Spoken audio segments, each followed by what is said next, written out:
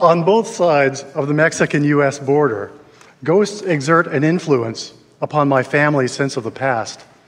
And as a historian, I know that the most truthful stories make room for phantasms. My great-grandfather, Sebastián Vargas, rode with Pancho Villa. He was Villa's treasurer in the Estado del Norte during the Mexican Revolution. He traveled from Chihuahua to New York to oversee the printing of the sabanas Villa used to pay his army. Some say that Sebastián didn't always circulate all the money he printed.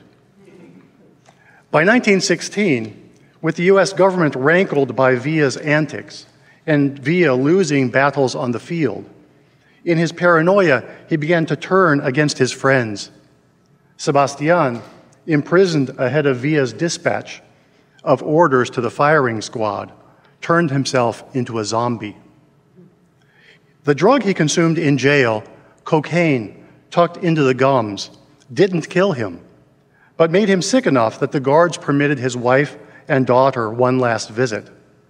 The women dressed Sebastián, now among the living dead, in their own clothing, then walked out with him into a horse-drawn wagon. They raced off from Chihuahua to El Paso in Texas, beyond Villa's jurisdiction.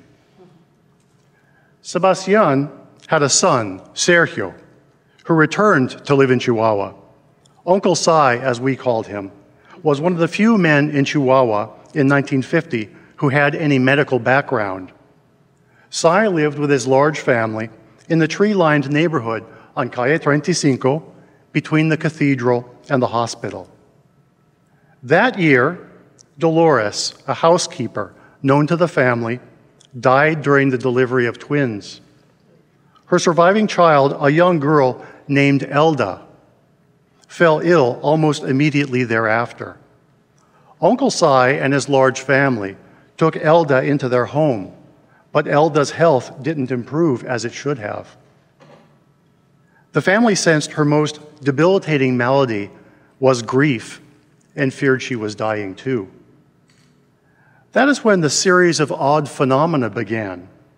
First came the scratching from under the furnace grate, then the bumps and bangs on an adjacent wall. Days later came the sound of a door closing when everyone present could see that it remained open.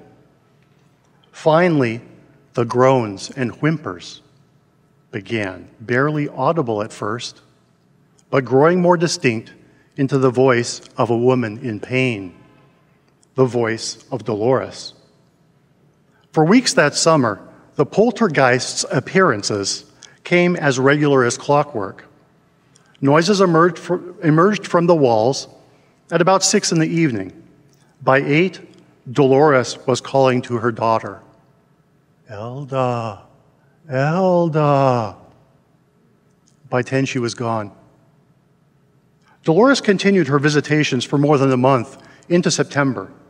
Scratching noises, doors opening and shutting, and the voice calling to her daughter and asking for prayers. The family called the local bishop, and large crowds gathered around the house to gossip and peek through the windows.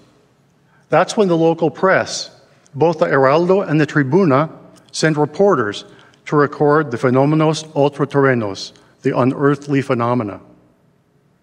Dolores' paranormal visit came to an end with a clear message to Elda. You will join me, but only after you live a long and rich life. Elda recovered and left the Vargas family to live with an aunt and uncle, and all seemed to return to normal. Finally, months later, on Christmas Day, as Uncle Si's 7 children sat facing each other in the hallway, each heard Dolores' whisper, "May God bless you for the care you showed to my daughter."